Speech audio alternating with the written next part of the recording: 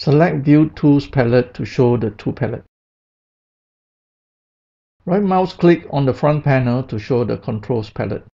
Select the meter control.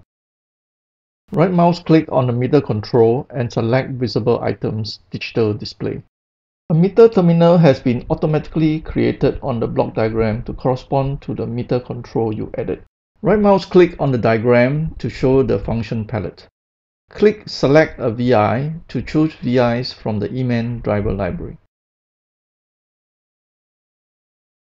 Choose the folder where you have copied the EMANT driver library and select it.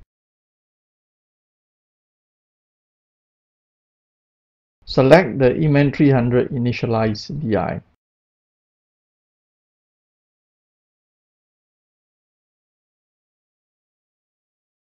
Repeat the earlier steps to select the Read Analog VI.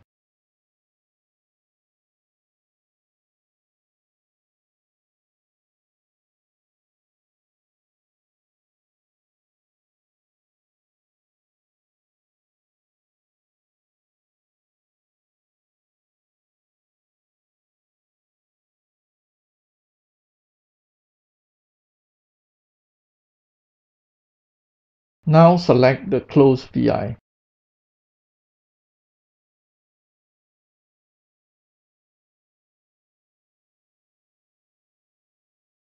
To set the inputs of the Initialize VI, the Positioning tool is changed to the Wiring tool. Click on the VISA Resource Name terminal and then right mouse click to create constant. Next, click on the Find EMANT300 terminal and create a Boolean constant.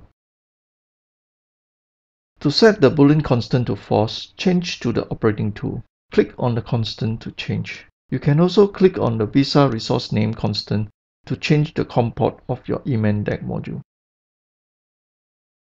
In LabVIEW, data flow determines the program sequence. By wiring the resource and arrow terminals, we ensure that the program initializes, reads the analog voltage, and then closes.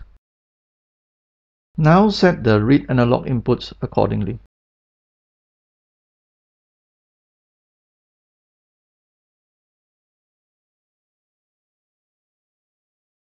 Use the Positioning tool to select, move, resize, or delete objects.